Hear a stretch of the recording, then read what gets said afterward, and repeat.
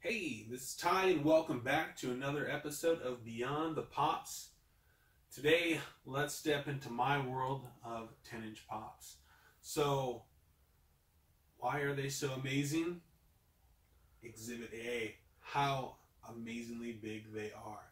Let's go more into this new line of zombie 10-inchers, but first, I've got a little bit of fire over here for you. We're going to do one quick unboxing.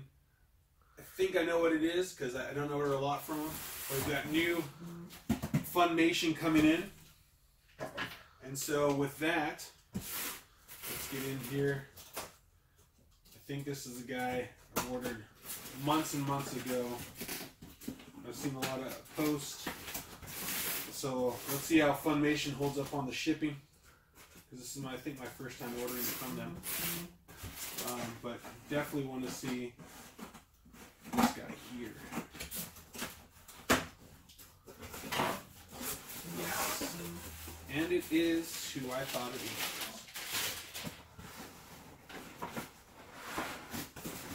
was. Keep along with today's 10-inchers.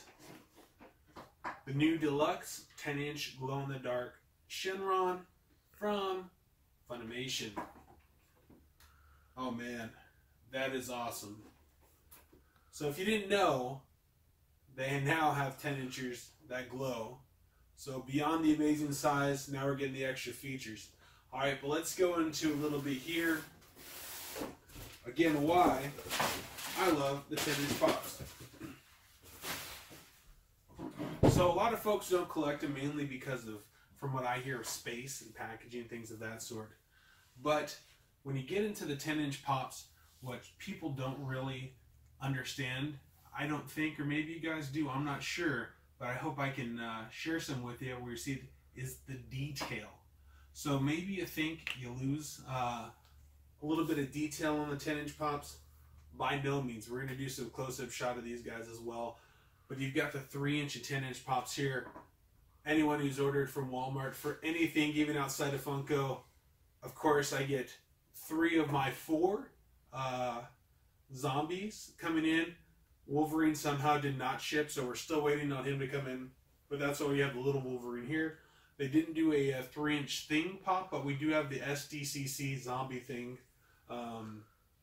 that we've had. That I believe was the first of the zombie line 10-inch. So these guys are just awesome. I mean, we'll do some 360 panels on here, but there is no lack of detail on it. I actually think when I look at the 10-inch pops, for me, that there's so much more detail in here. I mean, you can really get into all the work and craft they did at a larger scale. And that's what really excites me every time I see theirs, because you get the craftsmanship of the 3-inch pops, but in this 10-inch pop, you really get an opportunity to see it at a larger scale. So you see all the time, you see all the effort put in by Funko, and it just gets bigger, so you don't lose anything there.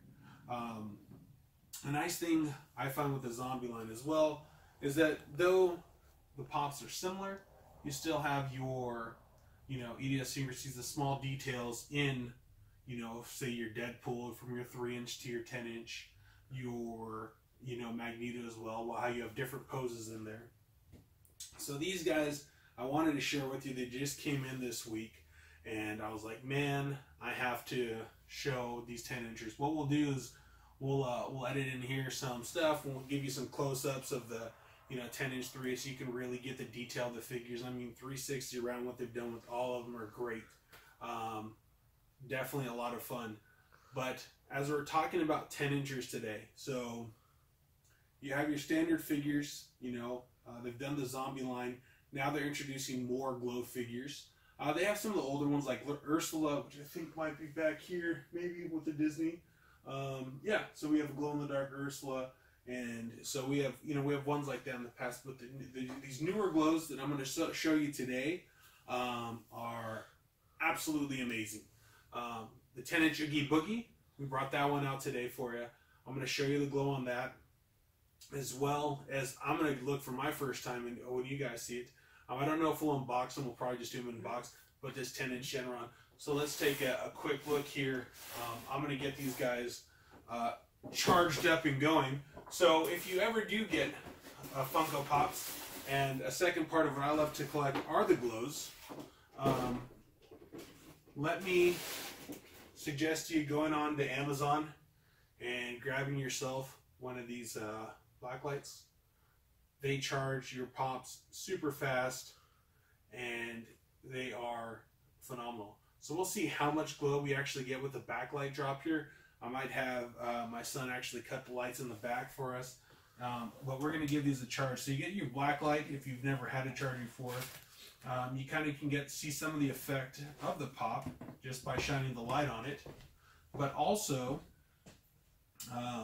you'll get these guys to light up once the light's off. So we're charging up the black light color here. If you've never done it, and you're like, oh, these don't shine, or I left them in the house, why aren't they glowing? Type deal. This Oogie Boogie is fantastic as a glow if you enjoy glows, and he's just huge. So this is, to me, my favorite. This is my favorite glow. Unless one day they do one in an 18-inch, then we'll have to see. Let's see here. Let's see if we can kill the backlight, and we'll see if we kill the black light. And if you can still see anything on that screen, hopefully it's just this green glow on Oogie Boogie. We will go ahead, and you'll see the black light again. We can go in here and charge him up. Get here, see if we can get this shimmer on the stomach and neck, and we have the balls here down at the bottom. And both are super nice glows. Obviously, the Shenron is super cool, super new, but Oogie Boogie, I haven't seen a 10-incher yet that tops it, top to bottom. Awesome.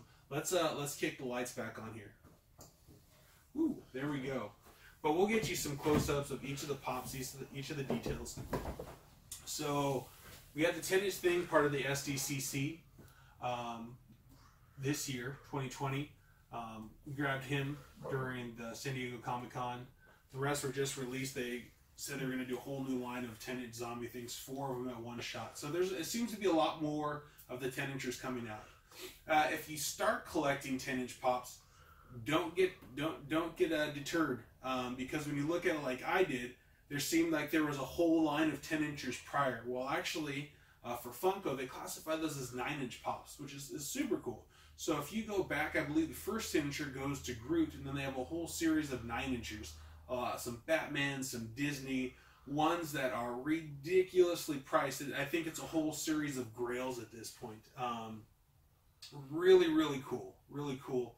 I've had an opportunity to stop into Chrono Toys in Southern California, and they had quite a few of those in there.